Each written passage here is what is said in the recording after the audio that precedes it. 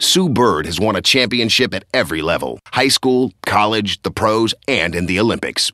What does she believe are the most important fundamentals for young players? There are definitely a lot of fundamentals that young players should work on. I think probably the most important, obviously as a point guard I'm going to say this, is ball handling. If you can handle the ball, you can play. Whether you're a center, a post player, a guard, as long as you can take care of the ball, handle it, you'll be okay. And with that, I think, comes good decisions. Because when people, aren't confident with the ball, they can't keep their heads up, they can't look for their teammates, and therefore it makes it a little bit more difficult. And along with that, and I don't know if this is technically a fundamental or not, but just, don't be selfish.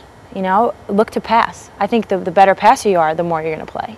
And that's something that, I've definitely used in my game. No matter how small I was or who I was playing against, I could always get my teammates involved. And so I was always, going to be on the court.